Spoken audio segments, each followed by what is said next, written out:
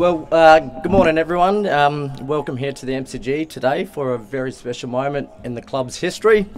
Today what we'll be doing, formalities here, and we'll get a few guest speakers up, and then we'll head over to the Sports Museum. For those of you that don't know me, my name's Aaron Davey. I did play here once upon a time, a few years ago, but I was delighted to be asked to come up here today for a very special day, like I said, in the club's history. Before we do get on to any professional formalities, I'd love to invite this beautiful lady up, Annie Joy Wandon, our Wurundjeri Elder, to do a deliver. Welcome to country.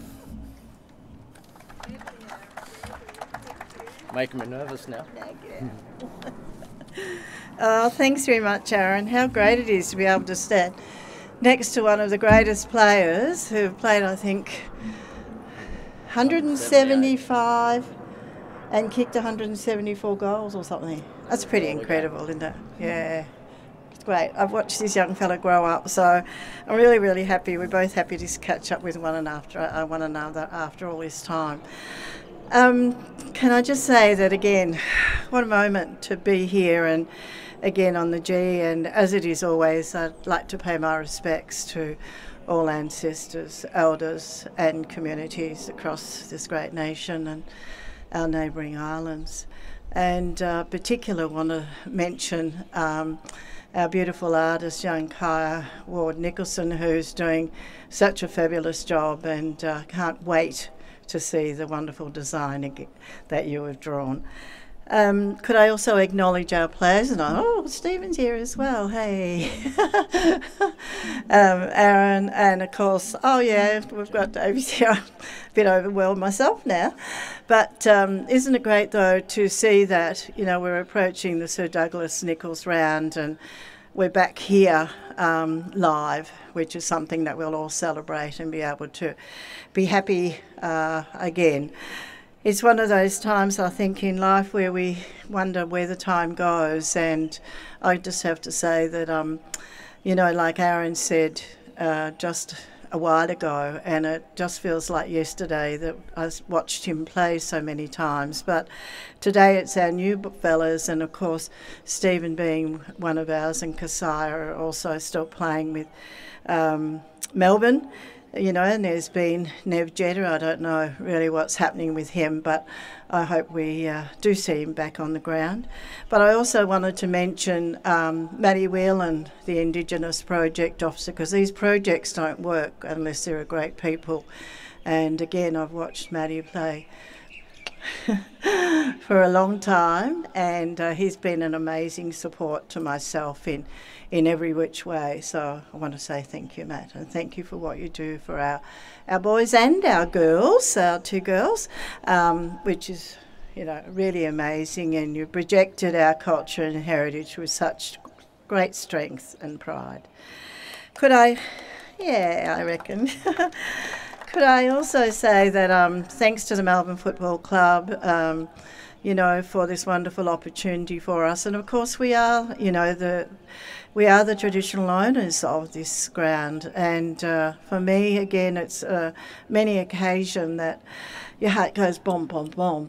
It's when you see our players out there, and again, more so in the Indigenous round, where the heart will just massively palpitate, remembering all of our players that have played here, but of course everyone that's participated in sport, and especially AFL, VFL, and our women now across this country, and the pride that we have, the dueling that we have in just seeing them displaying their skills and showing their versatility is so pleasing to us, and I don't really think they know how much we appreciate it, but a big thank you to each and every one of them. I just wanted to say also about the renaming brand of NARRM. As I mentioned, Matt had lots of conversations, and as it is always with our Nulu, our Aboriginal languages, then, because it comes from an oral history, there can be different ways of spelling, there can be different ways of pronouncing. And I think the most important thing is that we give it a go, because that's the only way we're going to learn. And but for me, the pronunciation has always been NARRM, and it's always been spelt, pardon me, as you'll see going around, NARRM. So I think that's a worthy point to make, because in times like this, when there's been so much call on our community and of late, and we're making up for lost time from COVID, that, you know, if anything's worth doing, have a go. That's my motto anyway, to continue on. From my father, my ancestors, all of those who have been on this long journey way before us, and we have the greatest now legacy in the world of the oldest continuing living culture in the world. These leaves, as always, these are our gift to you, and it's always my pleasure to accept a leaf on your behalf, and I will share today though with Aaron once again, which I probably did many, many years ago.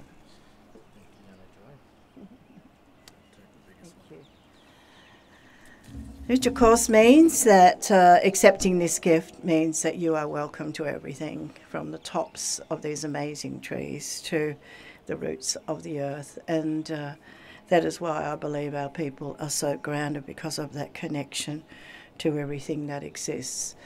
Our language is the Woi Wurrung. It's great to be here today to celebrate the achievements of the Melbourne Football Club, Womenjakar, Wurundjeri Balak, Yemen, Kundibik, and you are most welcome to the traditional lands of the Wurundjeri Woi Wurrung people.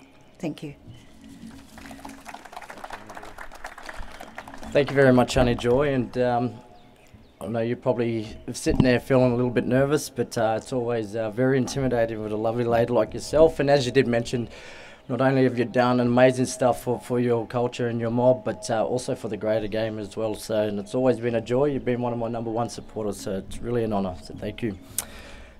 Okay, so guys, the reason we gather here today is, as we all are aware, it's to announce the 2022 AFL Sir Douglas Nicholls Round and AFLW Indigenous Round. The Melbourne Football Club will take on the name NARRM, as Annie Joy did mention. Today we will also unveil our 2022 Indigenous jumpers. And this year has been designed by Wurundjeri Jaja Wurrung artist Kaya Nicholson Ward, who I've had the privilege to work with many, many years ago throughout the diversity programs. It's awesome to see.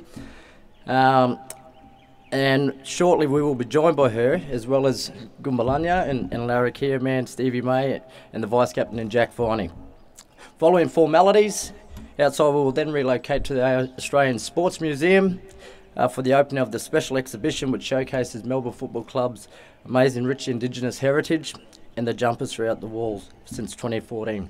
I would like now to welcome and introduce you all to the Melbourne Football Club's CEO and Gary Pert further on this launch and great initiative. Great, thanks Aaron, and thanks everyone for coming along this morning and making the time. It's great to see all the staff here, media, representatives from the MCC, because this is such a big announcement. This is such a big announcement, but I do want to say a very special welcome to our two star players in Stephen May and Jack Viney. It was only a matter of days ago they were out here on the MCG as superstar players, winning again for the Melbourne Football Club, but today they're actually here as supermodels. We'll see a little bit later as the boys come out, they're wearing our new jumper, a jumper that's designed, I think, one of our best designed jumpers. It's the first time that our jumper is going to be worn by the men and women's teams at the same time, and so we'll get to see those jumpers in a minute. But as we know, today is all about the official announcement of the Melbourne Football Club becoming the NARRM Football Club, and this is a very big step for such a famous club to be the NARRM Football Club during the Sir Douglas Nicholls Round for our men, and also our women will wear the same jumper and be the NARRM Football Club during Indigenous Round when that's announced by the AFL. So it's an exciting announcement by the club, something that we haven't done before. This is all about creating awareness, creating the conversation, maybe even debate.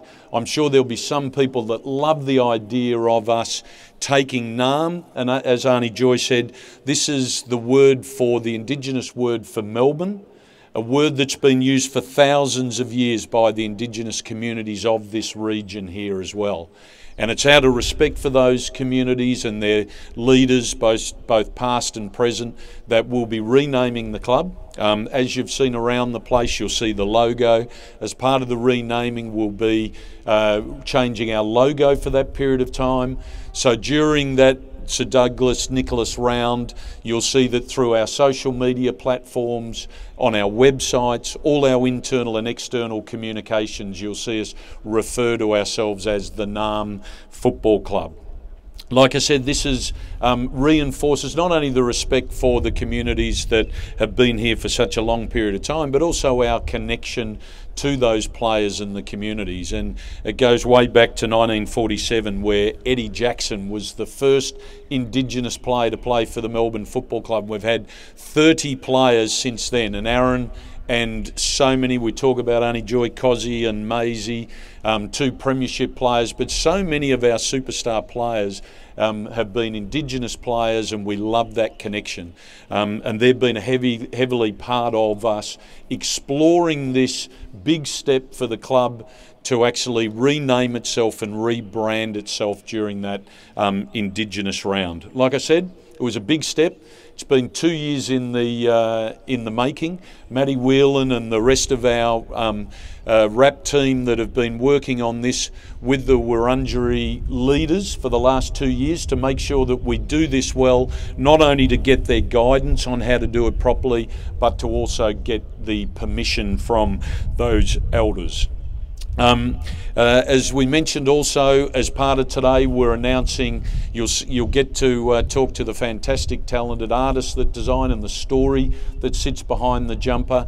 After this also, for those that have got the time, we're also going into the MCG museum to see the previous jumpers. There's 14 jumpers, men and women's jumpers, Indigenous designs, and the stories that sit behind those jumpers that the Melbourne Football Club has worn, and the display in the museum, which will be on display until the end of the season. So October, we're very excited about that, and we'll be certainly encouraging all Melbourne supporters and in fact Melbourne players and staff to have a look at that display. It talks about the journey of this club, not only the design of these jumpers, but the journey culturally of this club, largely since that 1947, all the steps that we've taken and the initiatives, and like I said, the rap group led by Matty Whelan and the rest of the team, we've certainly done some great initiatives. So again, I would just like to officially advise you, I think most of you have got the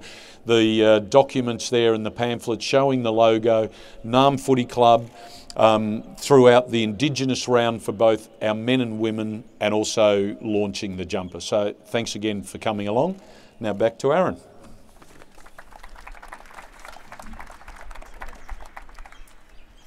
Thank you very much, Gary. Now in the important part, I would like to welcome up and invite the mastermind behind this, and Kaya Nickerson Ward, also as well as 2 of our premiership champion football players in Jack Viney and Stephen May to come up and unveil the jumpers.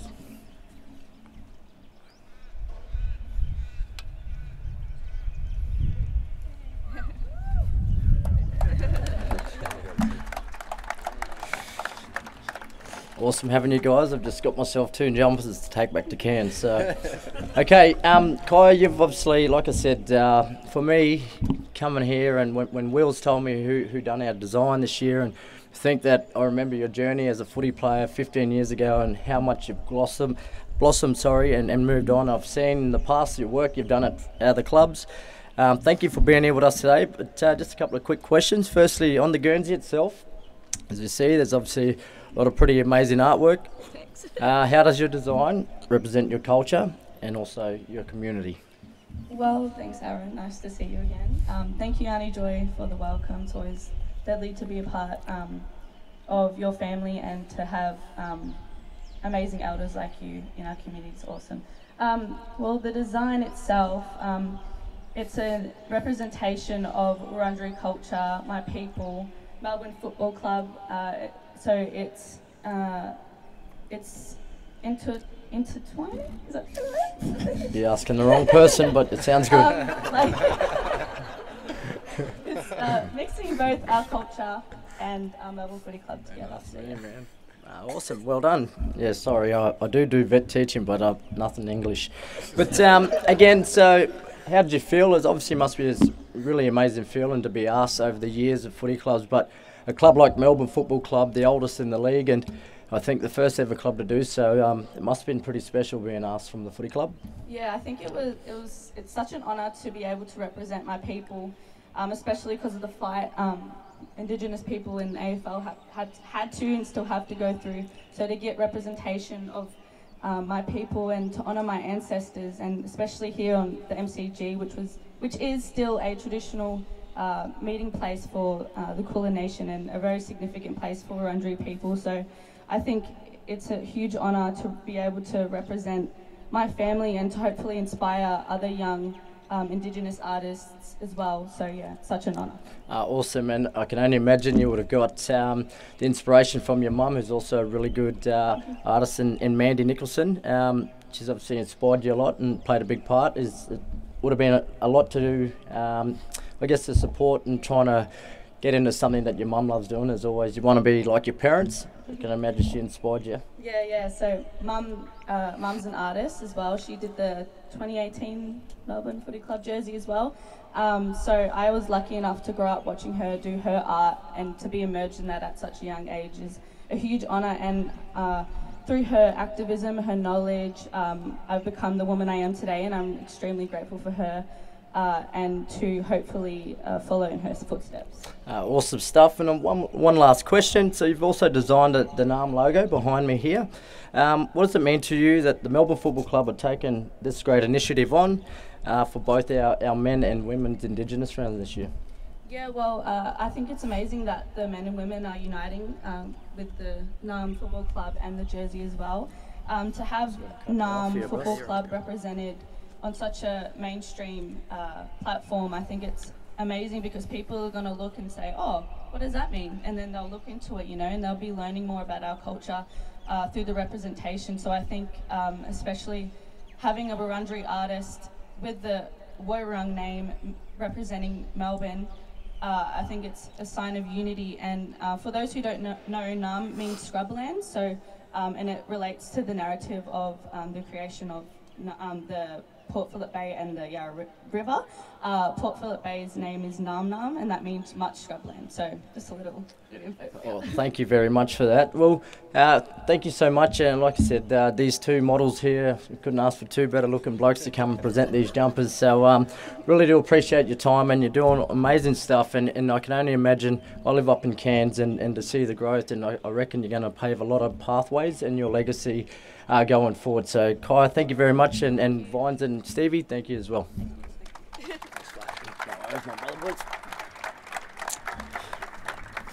Okay, so that wraps up proceedings here on the MCG. I said, what we will do now is we'll start to head over to the Australian Sports Museum to actually officially launch the exhibition.